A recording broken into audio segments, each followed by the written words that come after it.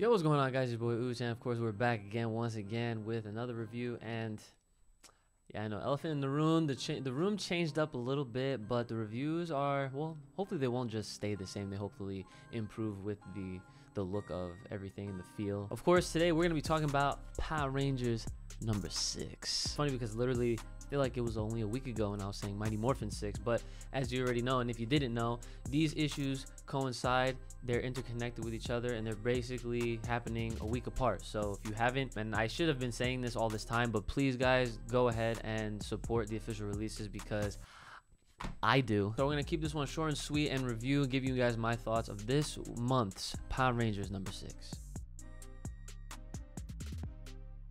Now the issue does start off with Ecliptor giving the Rangers, well, the Rangers, it's actually just Trini and Draken and 11 and their big old friendly cat Yale, the backstory that I'm definitely believing is a lie. And obviously we are officially confirmed that it is definitely a lie of a story, because when he mentions that the Power Rangers took out her family, we actually see that it's like the Psychonauts, I think.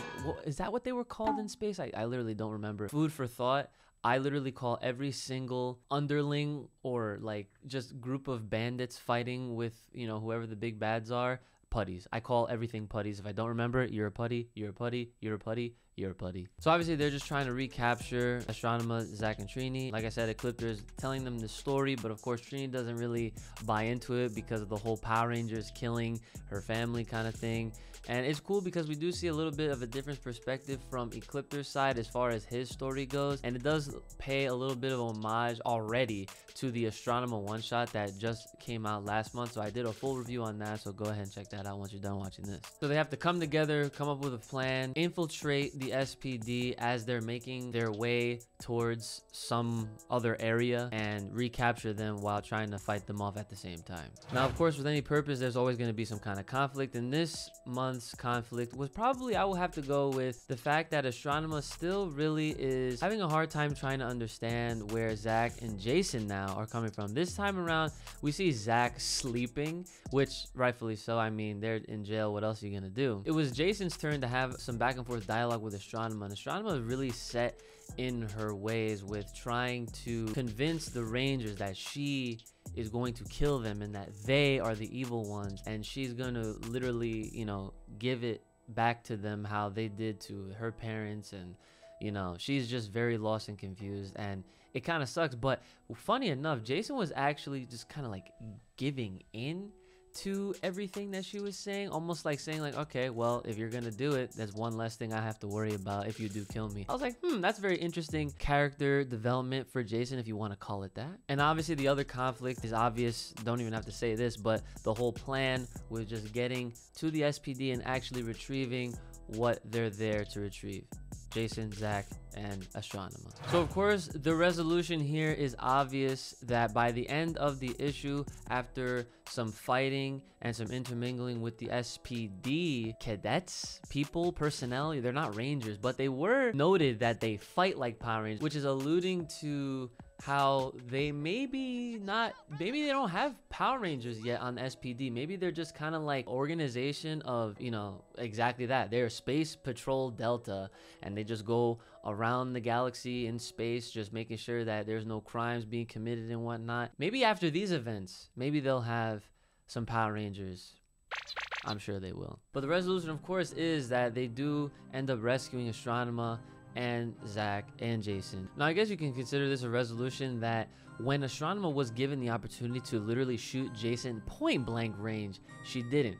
As a matter of fact, she actually saved Jason and used a line that he said on her earlier in the issue, which I think was really cool, and it kind of came full circle within just one issue. So very good storytelling and story writing. I really do appreciate that. Ryan Parrott, you are a god. Now, what did we learn from this issue? So aside from everything that kind of just wraps up and summarizes the entirety of the issue, it was a pretty straightforward issue. Wasn't really anything too crazy to set up, but there were a couple things I do want to mention that I would like to share with you guys to keep a close eye on, and possibly this could mean a bunch of different things. So amidst the fight between Ecliptor, Trini, and the SPD, there was a little scuffle between Ecliptor and and I forget what this dude's name is, but I'm showing you an image right here where they literally seem to know each other, and it seems like Ecliptor understands the SPD a little too well. And it's funny because in turn, that dude that he's fighting against actually says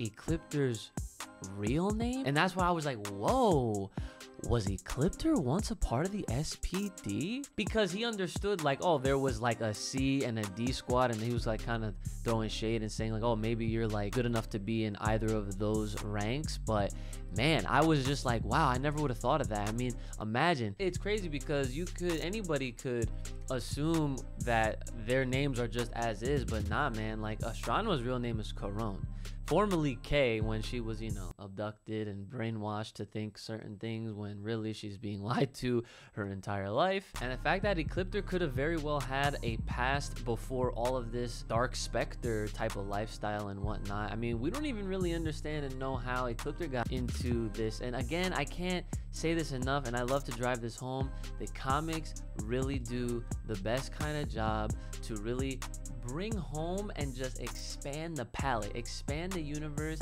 and make us wonder and imagine things that we've never imagined before. So now here's one other thing added to the list. Did Ecliptor used to be a part of the SPD? The other takeaway that I definitely want to bring up is the fact that we actually, for the first time in a while, are now going back to seeing the Empyreals. Now this is probably a new Imperial. I don't think we've seen this one before, but this is how the issue ended, and man, this design is freaking nuts. This is looking like they're gonna have a really tough time, probably tougher than before, dealing with this kind of a threat. Now last, before we go, you guys know that I love to give you guys my predictions. So as far as my predictions for this month's issue, I'm going to have to share with you guys that I'm predicting that I am gonna be right with Ecliptor having some kind of a past with the SPD, if I was reading that into that correctly. I really do think that that would play more of a grander role in scheme of things in the long term, especially given the fact that we've known Ecliptor as kind of like a household name in Power Rangers, as, in my opinion, and I don't think this is just my opinion, I'm not even gonna lie. Power Rangers in Space is to this day one of the best and greatest seasons of Power Rangers, and the fact that the comics are literally echoing that I mean, we literally have been only seeing Mighty Morphin, Mighty Morphin, Mighty Morphin, Mighty Morphin, and look at the next big team to get any kind of love and representation. To this very day, I still hold it very true that Psychopath is still the best standalone graphic novel right now, and the fact that we already have an Astronema and more flavors of space involved before we even get to Zeo, before we see the Alien Rangers, and we're shifting into Turbo, I think that it literally stands on its own, that it is a given that giving more love and more attention to things out of the Power Rangers in Space storyline and involving it with the Mighty Morphin and now Power Rangers is godlike. And one last prediction, I really do feel like Draken is gonna probably pull something, and I mean, I'm not really sure like exactly, like I should just go and say that I'm unsure exactly what Draken's gonna do. He looks like he's always scheming, and at any given moment it just seems like he is going to just turn on the Omega Rangers at some point in time. But as far as that goes, I want to now know what you guys thought of this month's issue in the comments below. Like, share, subscribe, hit me up on Twitter, all that good stuff. Supporting links will be in the description as always, and if you guys are looking for more comic reviews, definitely check out a few that I've already done on my channel right now. Take care of yourselves, may the power protect you, keep it locked, loaded right here on this channel. Stay safe, stay clean, stay inside. I'll see y'all next time.